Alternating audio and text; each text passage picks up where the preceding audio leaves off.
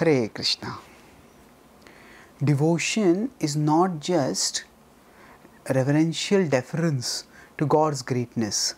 It is also passionate advocacy of God's sweetness.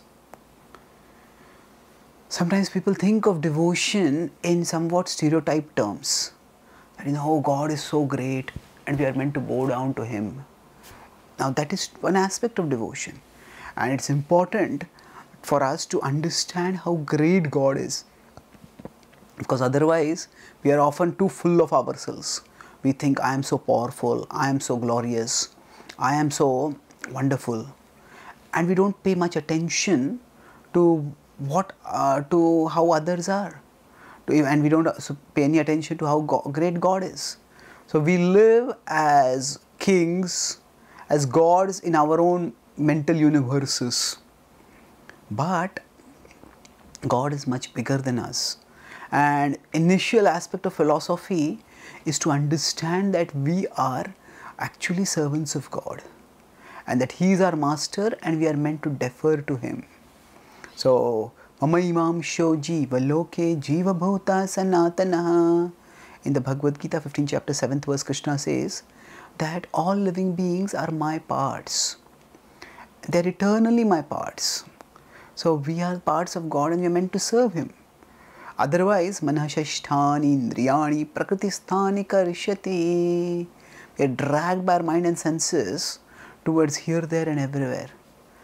Now, say a servant obeys the master. Okay, do this, don't do this. And the servant obeys. That is one mode of relationship with God. However, we are not just meant to be, oh, God is my master, whatever He tells me, I will do it. There is much more. This is a relationship of intense and ecstatic affection. And it's because there is so much love between the devotee and the Lord, that the devotee wants to tell everyone how wonderful the Lord is.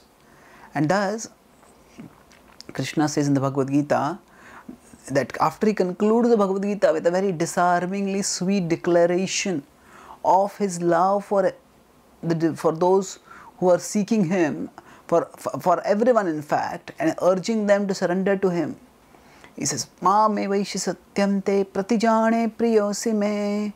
They will all surely come to me. I speak the truth. I will free them from all sinful reactions. This is text 65 and 66. Then after that, in 67 and 68, Krishna declares how dear are those people to him who share this confidential message of love with the world. Yaidam paramam guhiyam madbhakteshu abhidhasyati bhakti mai param krutva mame vaishyatya samshayah. Yaidam paramam guhiyam. That those who see this most confidential knowledge, those who share this with others, madbhakteshu abhidhasyati, they share it with those who are devotionally inclined. So bhakti mai param krutva, they will attain pure devotion for me, they will perform pure devotion to me in this world. Mame vaishyatya samshayah, and ultimately they will attain me. So Krishna here is determinedly speaking about how, is very effusively speaking about how those who glorify Him are so dear to Him. So the essence of devotion is not just submission to the divine, it is glorification of the divine. And we want to not just glorify the divine for the divine's pleasure, we want to glorify the divine so that everybody is attracted to Him, so that the same joy of divine love that we are experiencing, that many others can experience, and thereby they can also be eternally, ecstatically enriched. This is the form of devotion, passionate advocacy of Krishna's sweetness. Oh, He is so lovable, He is so loving. Please come and love Him, and experience a flood of unending love. That is the essence of devotion that the Bhagavad Gita champions. Thank you. Hare Krishna.